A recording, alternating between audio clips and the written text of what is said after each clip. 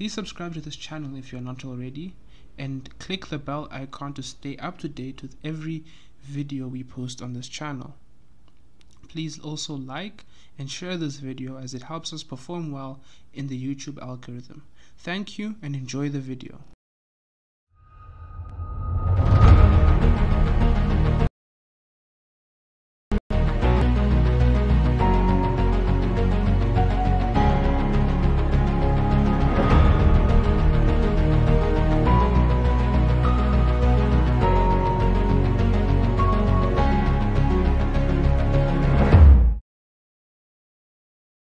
Praise the Lord. What a wonderful day that God has truly given unto us, that once again we may be together again to share God's word. There is nothing that should bring delight to any one of us like the word of God, because the word of God is life. It is a bread of life. As we eat the natural bread to sustain our flesh, we eat the natural bread, the spiritual bread, which is the word of God, to sustain and to grow our spirit being. When the apostles were anointed of God and the church was growing exponentially, there was this desire and a need to minister to the people. But you see, the apostles, they understood the secret. And this is what they say to the people. In chapter 6 of Acts, this is what they said. From verse 2, then the 12 called the multitude of the disciples unto them and said, it is not reason that we should leave the word of God and serve tables. Wherefore, brethren, look ye out among you 7 men of honest report, full of the Holy Ghost and wisdom, whom we may appoint over this business. But we will give ourselves continually to prayer and to the ministry of the word. Hallelujah. They chose what Jesus even had said. Maybe we can read John chapter 8. The Gospel of John chapter 8. Jesus speaking to the disciples or to the people who believed on him. This is what he said from verse 30. Okay, from 31. John 8 from 31. Then said Jesus to the Jews which believed on him, if you continue in my word, then are you my disciples indeed. And you shall know the truth, and the truth shall make you free. You see, we need to learn that for us to belong to Christ, for us to continue being disciples of Christ, we must continually continue in his word. In John chapter 15, I think we quoted last week, John 15, he said from verse 6, if a man abide not in me, he is cast forth as a branch, and is withered, and men gather them and cast them into the fire, and they are burned. If you abide in me, and my words abide in you, you shall ask whatever you will, and it shall be done unto you. You see, so we must abide. We must allow his word to abide in us. We must abide in him. We must belong to him. We must continue in him. And the way we do it is by continuing in the word of God. That is why we must delight to read the scriptures. The word of God is life. That is what we have. We have been given the scriptures. Anything that contradicts the scripture is not of God. It doesn't matter who says it. It doesn't matter who have given a prophecy about it. It doesn't matter where it comes from. It is not from God, because God have magnified his word even above his name. He has given us his word. He has magnified. Maybe I can read for you Psalms 132. Psalms 138. And I'll read verse 1 and 2 with the emphasis of the last part of verse 2. The Bible says, I will praise thee with my whole heart. Before the gods I will sing praise unto thee. I will worship towards thy holy temple and praise thy name for the loving kindness and for thy truth. For thou hast magnified thy word above thy name. The word of God comes first. We must all be students of God's word. Paul encourages the young Timothy when he says to him, study the word to show yourself approved of God, a workmanship that need not to be ashamed. And that is why we have been doing this Bible study, and we'll continue with these Bible studies from a verse after verse, understanding the whole scripture, understanding the spirit behind the scripture, understanding the content of the word of God, speaking what the word of God is saying, not what men are saying, because our mind must be shapen by the word of God. Our thought line must be influenced by the word of God. Our prayer life must be guided, inspired by the word of God. We should be knowing how to worship God, and we can only know to do so by the word of God, because the Bible says when Jesus was speaking concerning the worship of the Father, he said, a time is coming and now is when the true worshiper shall worship the Father in truth and in spirit. You cannot distinguish the two. You must be able to worship God in truth. Where do you find the truth? In the word of God. And how do you worship in the spirit? The spirit of God must indwell you. Because it is when you understand the meaning of the word of God that you'll understand. For you to be able to receive the spirit of God, you need to believe in the person of Jesus Christ. You will begin to grasp that. We have finished last week Romans chapter 7, and we saw how difficult it have been, and how difficult it is to be able to maintain the balance, and to be able to kill the old man. But then we were able to see the triumphant of it, that we are able to put to death the old man, the nature that we are, by, of course, the help from God. He is the only one who can deliver us from being carnal, because we are carnal by nature. But now when we come to Jesus Christ, our spirit are regenerated, and suddenly we are also spiritual beings. Now there is a contradiction. The Bible we read in Galatians that the spirit is contrary to the flesh, and the flesh is contrary to the spirit. And so we saw here Paul arguing how we find these two natures within us, contradicting one another, where in our mind we want to worship God, but then we find another law working in us that contradicts our desire. We find ourselves doing things that we don't want to do and not doing things that we want to do. We found that in Romans, of course, and it is a continuation. Remember, from chapter 1 all the way to 7, Paul have established that man cannot be justified by the deeds of the law. He have brought forth that we are sinful by nature and we just deserve to be condemned. There is no one who can be justified before God. He have now demonstrated the justice, that the law is just and holy, but we are carnal and we cannot obey the law. But also we have established the weakness of the law, that in that though the law of God was good and it was wonderful, but it did not have the power to transform our foreign nature.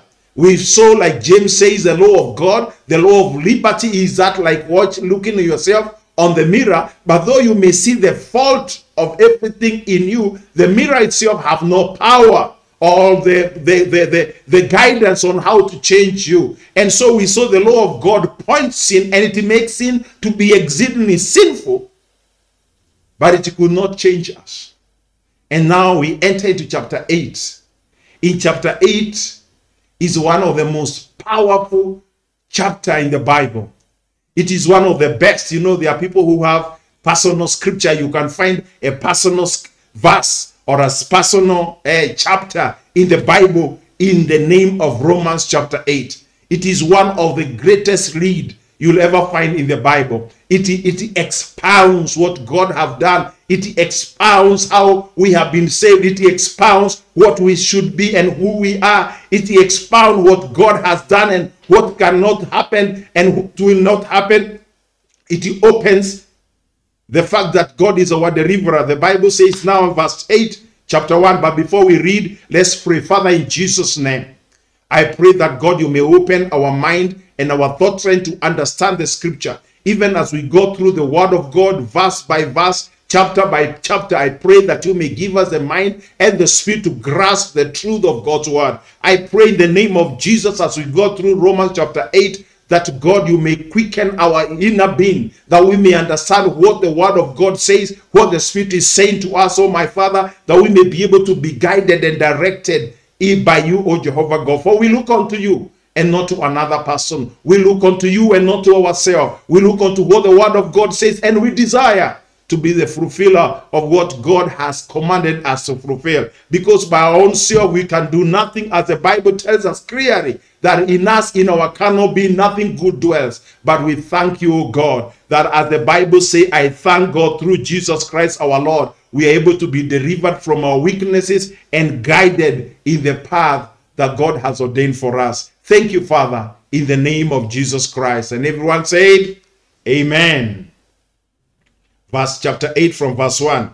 There is therefore now no condemnation to them which are in Christ Jesus, who walk not after the flesh, but after the Spirit. So the scripture says here now, there is no condemnation.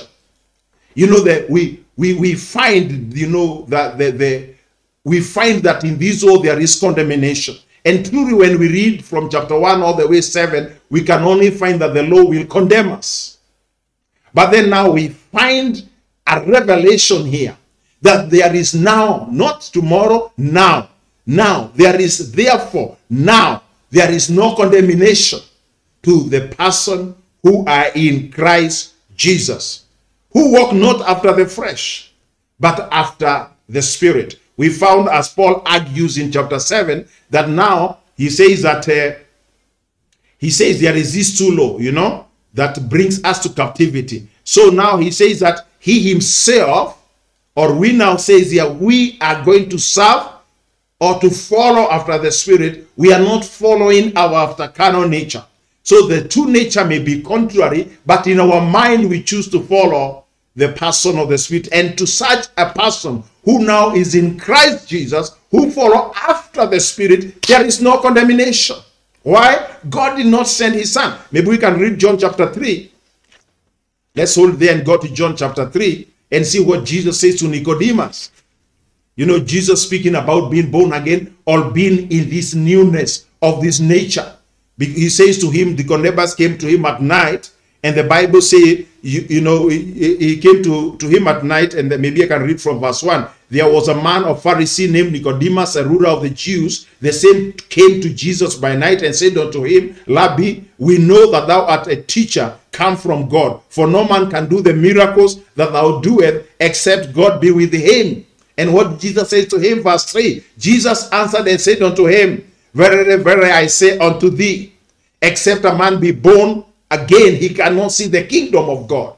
This was a teacher of the Jews. He was one person who expected to see the kingdom of God. But Jesus says to him that no man, and I say again like Jesus said, no man can see the kingdom of God unless he be born again. If you are not born again, you cannot see the kingdom of God.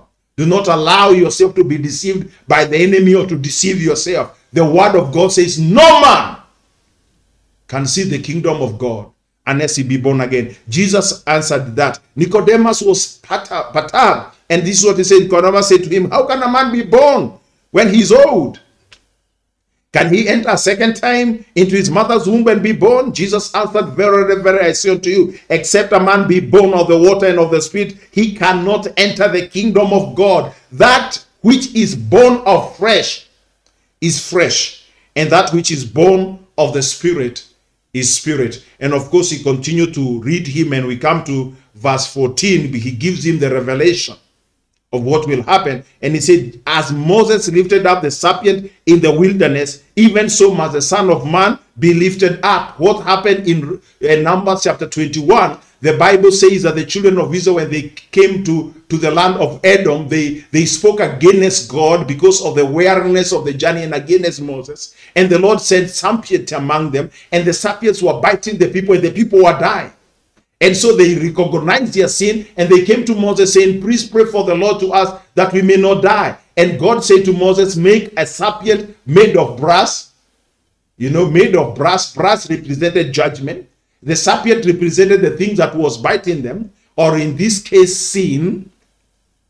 And so it was lifted up. So it came to pass that whoever was bitten by a serpent, if they looked onto that brass serpent that Moses made, they lived. And so Jesus said to Nicodemus, because it was an analogy of what Christ was to do, Jesus was to come, be lifted up, though he was sinless, he became sin for us. You know, in 1 Corinthians, maybe I can show you 2 Corinthians chapter 5. 2 Corinthians chapter 5, and the last verse, that is verse 21.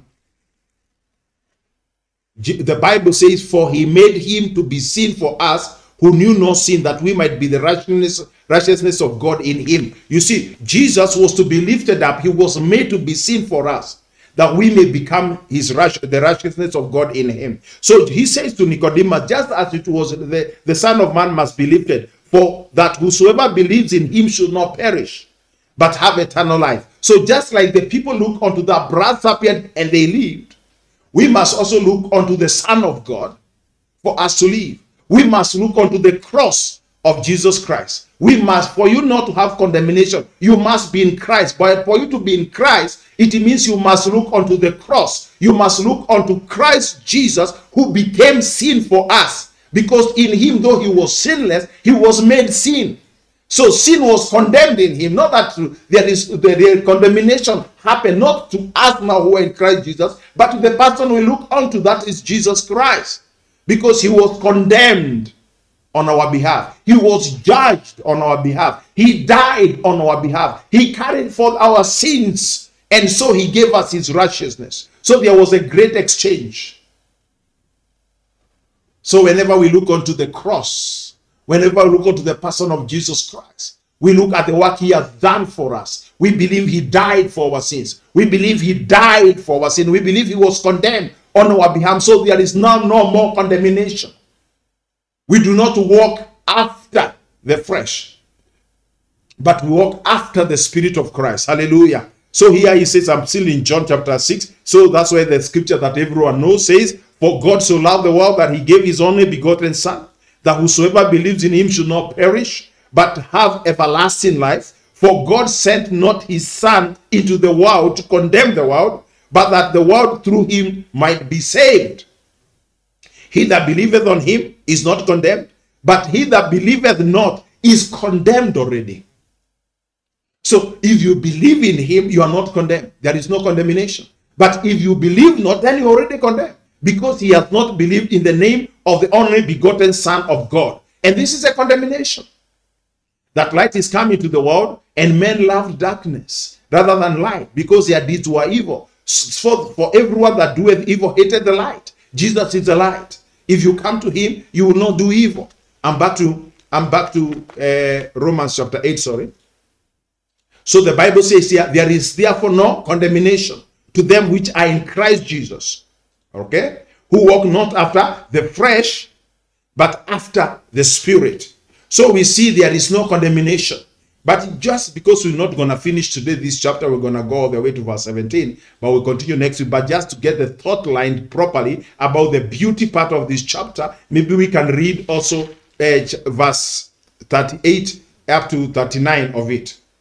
Romans 8, 38 and 39. The Bible says, for I am persuaded that neither death, nor life, nor angels, nor principalities, nor powers, nor things present, nor things to come, nor heights, nor depth, or any other creature shall be able to separate us from the love of God, which is in Christ Jesus our Lord. So there is no condemnation. And also we see the chapter closing that there is nothing that can be able to separate us from the love of God that is in Christ Jesus. So we cannot be able to be separated. And there is no condemnation. There is no height, there is no angel, there is no devil, there is no sin, there is nothing present, nothing to come that is able to separate us from the love of God. We are inseparable from the love of God. So there is no condemnation. Let me go back to verse 1. There is no condemnation to them which are in Christ. Are you in Christ? Don't allow yourself to be condemned. Don't allow yourself to be condemned. You remember we are facing an enemy. There is the enemy who is outside, and there is an enemy who is inside, which is our flesh. So the devil he's a liar. Remember, the devil is a liar. He will twist scriptures to condemn you. He will try all means to condemn you. I remember when I was a very new Christian, when I got born again, I had listened to the message of of the coming of our Lord Jesus Christ. And for about a week every day, I was bombarded by this dream that when Jesus has come and have been left, he wanted to condemn me, that I'm not good, I'm not right, and I'm gonna be left behind. You know, so the enemy can easily deceive you, where you now walk in condemnation, thinking you are not right. It is not what you have done. It is what Christ have done. It is not what you will do. It is what Christ have done already. We are in Christ. God has made him to be sin for us. Okay? And it is not what we do. It is what God has done. This is the operation of God. Our call now here is to stop walking in the flesh or in the nature of the old nature, but to walk in the newness of life, in the Spirit. So verse 2 says, for the law of the Spirit of life in Christ Jesus have made me free from the law of sin and death. That's a reality. But instead of using the word law here, the law of the Spirit may be the best way, because we don't seem to understand here. This law is not written things. We can easily say it is a power of the Spirit of life. You see, just like the law, we can say the law of gravity. You know, it has a power to pull you down. So the law of the Spirit of life, or the power of the Spirit of life in Christ Jesus, have made us free. So it is not us. It is by our believing in the person of Christ that now the Spirit of life of Christ Jesus has come within us, that has set us free from the law of sin and death, which is found in the flesh. Remember, the law of sin and death is in the flesh. The flesh leadeth to death. There is nothing good in the flesh. When you read how God condemned man, maybe we can read, okay, just to see how man became fresh for our understanding. Maybe I can read Genesis chapter 6 and verse 3. When God looks and evaluated man, this is what God said before he condemned the world that was. Verse 3 says, and the Lord said, Genesis 6:3, and the Lord said, my spirit shall not always strive with man, for that he is fresh, also is fresh, yet his day shall be. So the man is fresh, okay? And because he's fresh, here fresh is represented our foreign nature. So man is foreign. He's no longer subject to God. He is subject to other things. Okay? So the flesh is what experience sin and death. Because after we sin, the Bible says, the day you shall eat of this tree, you shall surely die. The wages of sin is death. So the flesh dies. There is no flesh that will be justified in the sight of God. Okay? So the Bible says here, the law of the Spirit of life in Christ has made me free. So now, when you are in Christ Jesus, following after the Spirit, okay, we are now empowered by the Spirit of God, and we have been set free from the law of sin and death. That's why we can say sin has no power over us. Death has no power over anyone who believes in Christ, because now we have received Christ, and receiving Christ we have received eternal life. We have received Jesus, who is life, and Jesus gives us eternal life, and that's what he has come to offer. Jesus came to offer eternal life. And what is eternal life? Maybe we can read what Jesus said about it in John chapter 17. John chapter 17, as he is praying to the Father.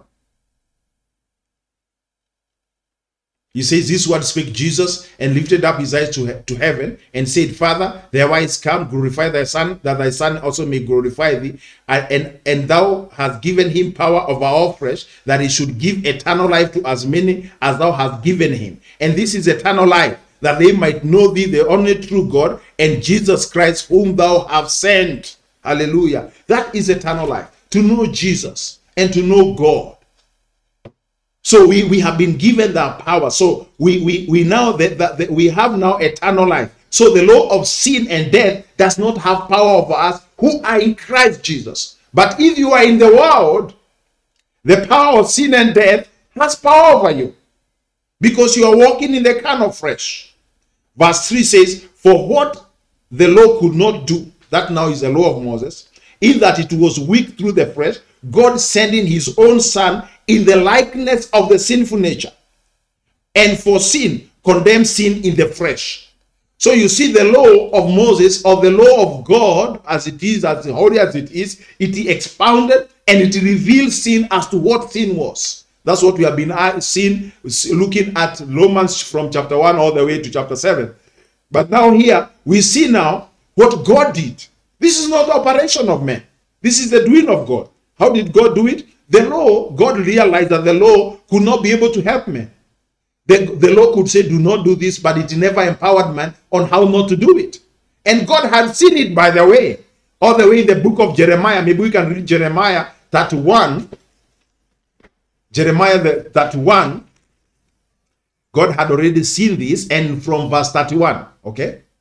Jeremiah 31 from verse 31, God had seen this even during the days of Israel. This is what they said, behold, the days cometh, says the Lord, that I will make a new covenant with the house of Israel and with the house of Judah, not according to the covenant that I made with their fathers in the day that I took them by hand to bring them out of the land of Egypt. That is the 10th commandment, which my covenant they break, although I was a husband unto them, says the Lord. But this shall be the covenant that I will make with the house of Israel. After those days, says the Lord, I will put my law in their inward parts and write it in their hearts.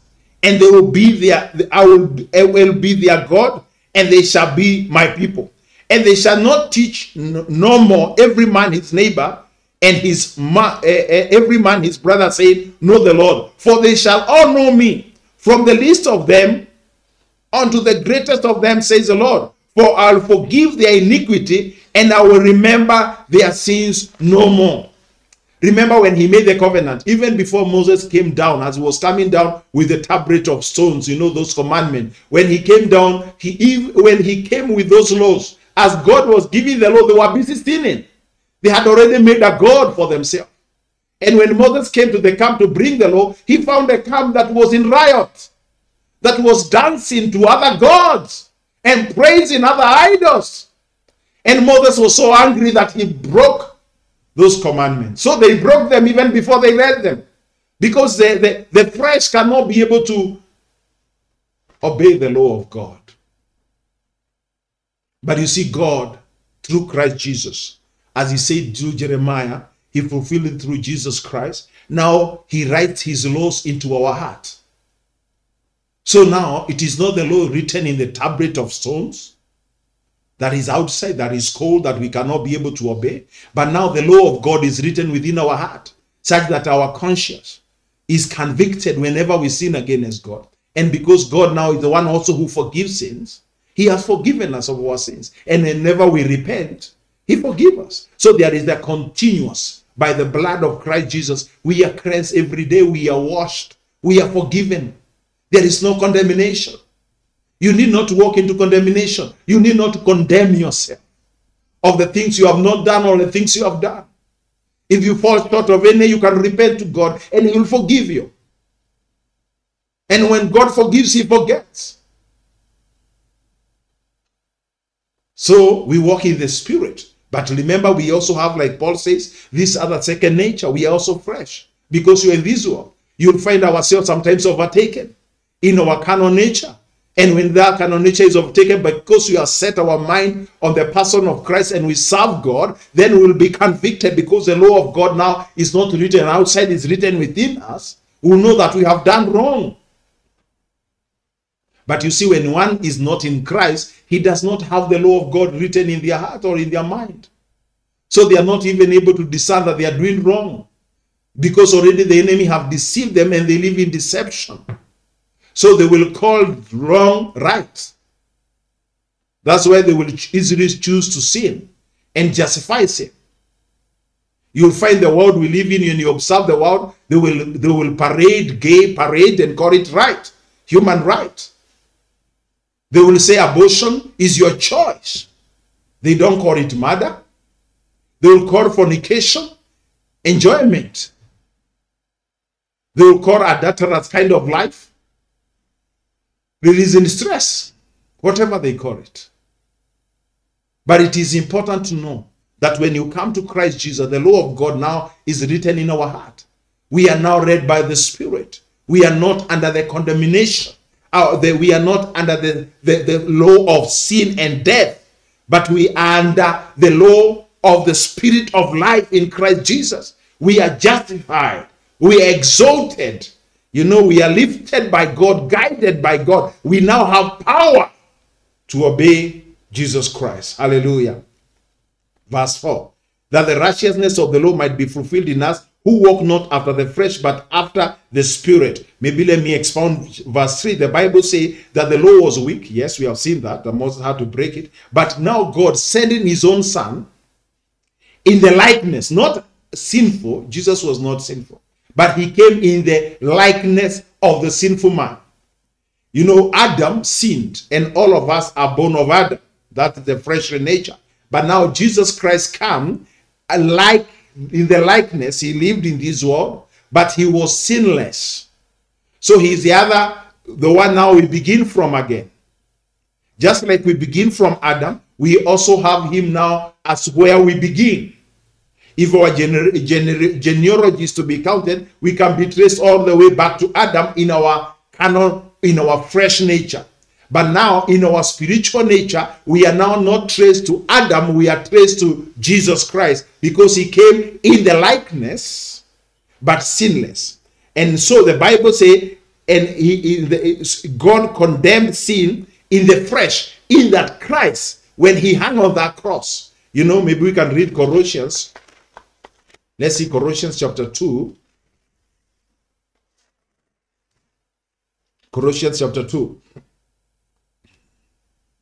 I'll read from verse 13. And you've been dead in your sins, and as a condition of your flesh has he quickened together with him, having forgiven all your trespasses, blotting out the handwriting of ordinance that was contrary to us, which was against us, which was contrary to us, and took it out of the way, nailing it onto the cross. And having spoiled principality and power, he made a show of them, opening, triumphing over them in it. Let no man therefore judge you in meat or in drink or in respect of a holy day or new moon or Sabbath, which are shadow of things to come, but the body is of Christ. Let no man beguile you of your reward in voluntary humility and worshiping of angels, including in those things which he has not seen, vainly puffed up by his fleshly mind, not holding the head, from which all the body by joints and bones have nourishment and ministered and knit together increases with the increase of God.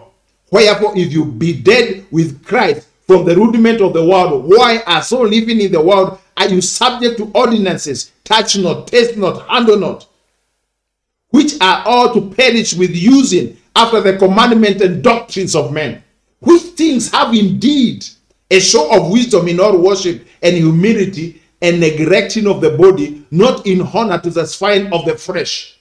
You see, Jesus Christ have already taken out of the way. He has nailed everything onto the cross. God have judged and condemned sin in the flesh. We are no more under condemnation. We have been freed, as many as in Christ Jesus, who do not walk after the flesh, but they walk after the Spirit, that the righteousness of the law might be fulfilled in us. He made him who knew no sin to be sin for us, that we might become the righteousness of God in him. So the law of righteousness, which God brought by making Christ to be sin and judging sin on the cross upon the person of Christ, when he bolted every written, handwritten ordinances that was contrary to us on that cross, when he put all our sin upon him, when he judged the principalities and powers on that cross, when he defeated the enemy on that cross, we are now freed. We walk not after the flesh, but we walk after the Spirit. The question is, how is your walk? Because it seems everything here is being decided by how we walk. Verse 5. For they that are after the flesh do mind the things of the flesh, but they that are after the Spirit, the things of the Spirit. For to be carnally minded is death, but to be spiritually minded is life and peace. Because the carnal mind is enmity against God, for it is not subject to the law of God, neither indeed can be. So they that are in the flesh cannot please God. But you are not in the flesh, brethren, but in the Spirit, if so be that the Spirit of God dwells in you. Now, if any man has not the Spirit of Christ, he is none of his. So you see here, it is about how you walk, how you think. What is it that you think? What have you set your mind onto? The enemy makes people to set their mind on the things of men. You know, the devil wants you to set yourself to achievement of this world, the honor of this world, the lust of this world, you know. But God wants you to set your mind on the things that are of Christ. You know, there was a time when Jesus rebuked Peter. Maybe we can read Matthew chapter 16. He rebuked Peter and he called him Satan. Let's read what Jesus said to him. From verse 20, the Bible says, Matthew 16. Remember, Jesus had asked them in this chapter, who do men say I am? Peter, by the revelation of God, had said Jesus was a Christ, the Son of the living God. But when Jesus now began to unfold the gospel that he was to die on the cross, from verse 20, you know, this sort of, let's read from verse 20. Then charged his disciples. Then he charged his disciple that they should not tell no man that he was Jesus the Christ. And from that time forth, began Jesus to show his disciples how that he must go to Jerusalem and suffer many things of the elders and chief priests and scribes and be killed and be raised again on the third day. So he began to reveal the whole mission of salvation. Then the Bible says, verse 22, then Peter took him aside and began to rebuke him. Can you imagine Peter rebuking his master? He began to rebuke him, saying, be far from thee, Lord. This shall not be unto thee. You know, and there are many people who don't want God's will to be fulfilled. They want to say as if they can guide the course of how the nature will go or how things will be. There are so many people who are so deceived. You know, they have believed they can even change the mind of God. Do not be deceived. We must submit ourselves to what God has said. We cannot change what God has said. We cannot change what God have ordained. We can only submit ourselves to what God have ordained. But there are people who will, of course, proclaim a fake gospel. You know, that you have the power to change things. They will misquote the scriptures. And so Peter here, he's carried away and he says, you know, he wants to be the prime minister in the government of Jesus Christ. Because he believed when the Messiah comes, he will establish the nation again in a way that he will restore the kingdom back to Israel. And of course, there was those selfish aspect that of course was cropping in. And now this is a carnal person of Peter speaking. So he's rebuking Jesus Christ that these things cannot be. But what does Jesus say to him? But he turned and said unto Peter, get thee behind me, Satan. Thou art an offense unto me. For thou sufferest not the things that be of God, but those things that be of men. So there is things that are considered things of men. Not that there is anything bad with the things of men, but when they pass the parameter that God has ordained, they becomes out of the way. And that's why we encourage, maybe we can read there again, Colossians chapter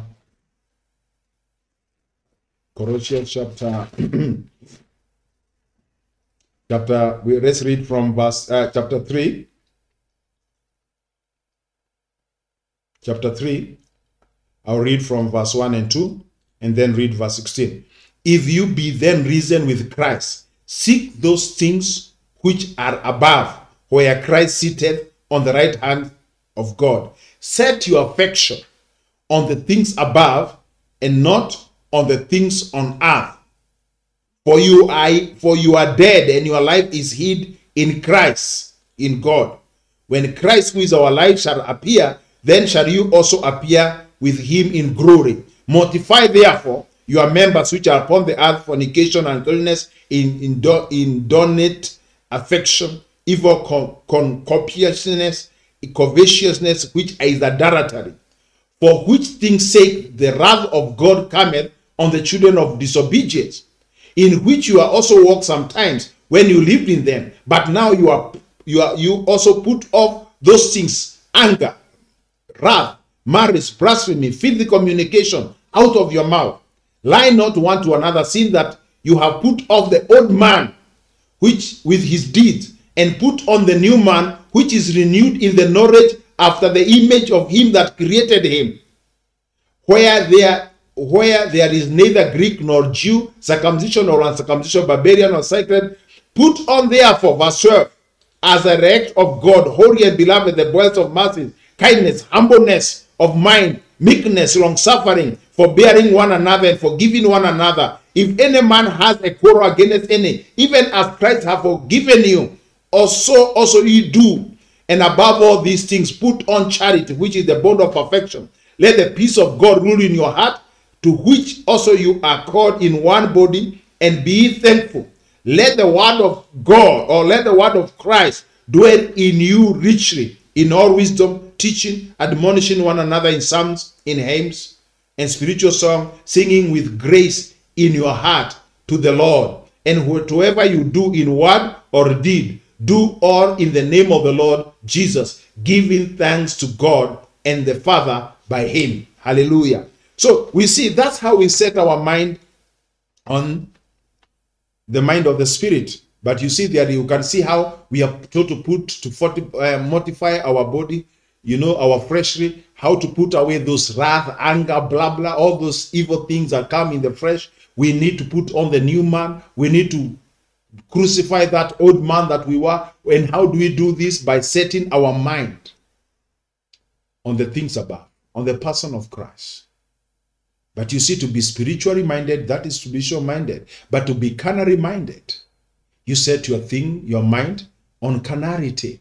And there is no help for someone who set himself on the things of the flesh. Maybe I can read you what the Bible says about the flesh. Maybe let's read Galatians. Let's explain in Galatians chapter 5. I'll read from let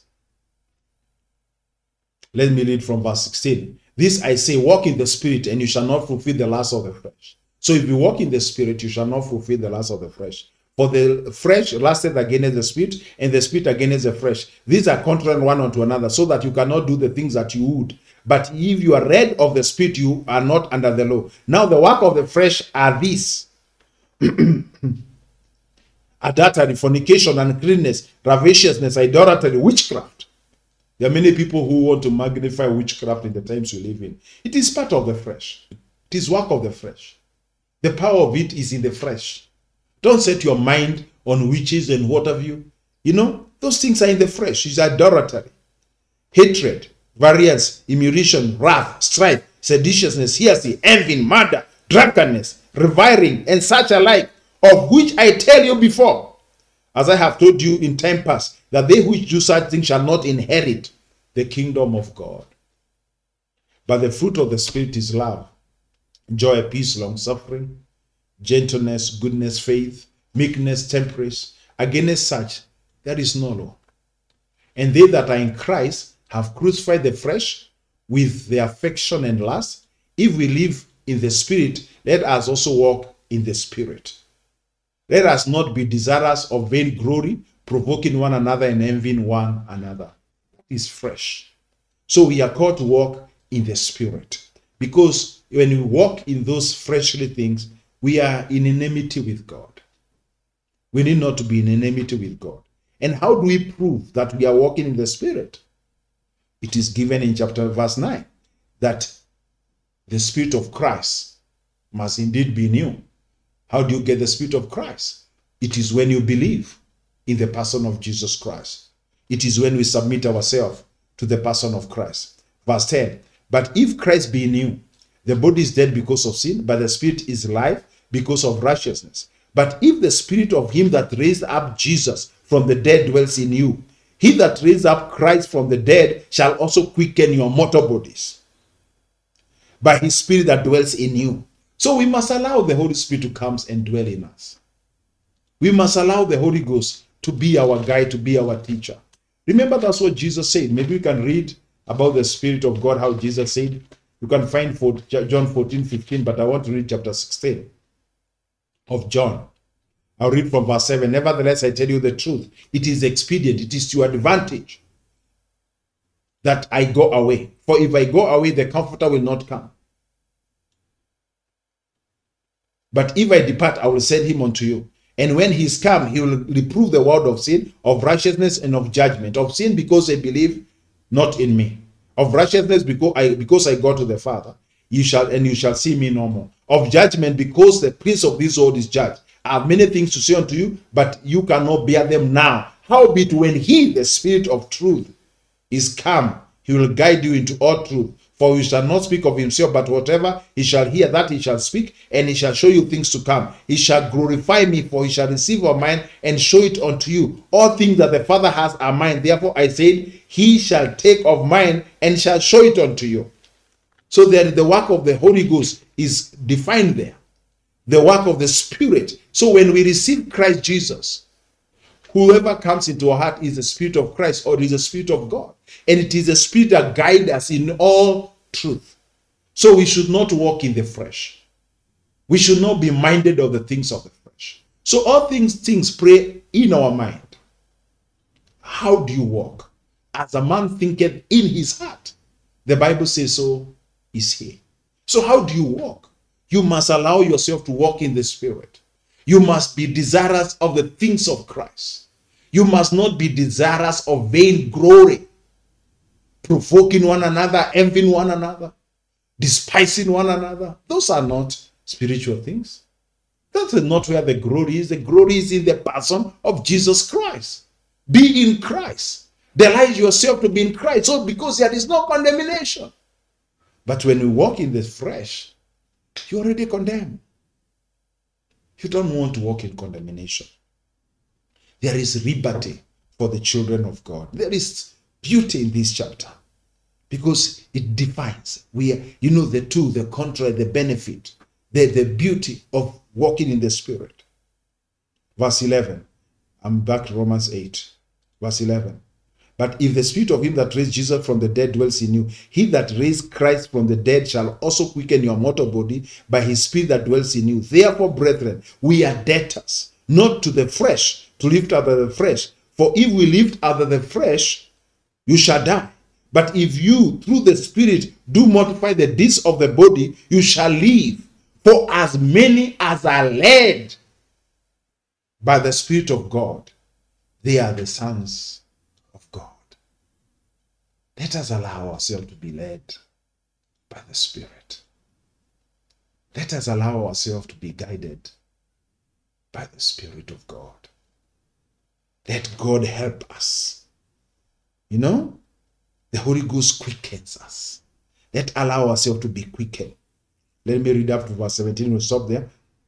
For as many as are led by the Spirit of God, they are the sons of God. For you have not received the spirit of bondage again to fear, but you have received the spirit of adoption, whereby we cry, Abba, Father. The Spirit himself beareth witness with our spirit that we are children of God. And if children, then we are heirs of God, joint heirs with Christ. If so be that we suffer with him, that we also may be glorified together. So we must allow ourselves to be led by the Spirit because we have received already the Spirit if we have received Jesus Christ. We should submit. We should grow. We should not submit to our carnal nature. There is now that liberty for the children of God. There is the adoption. The world can give the charter of being adopted, but God witnesses and he makes you to be his son or his daughter. where we have eternal life, where we become heirs of God, joint heirs with our Lord Jesus Christ. What a privilege to walk in the Spirit.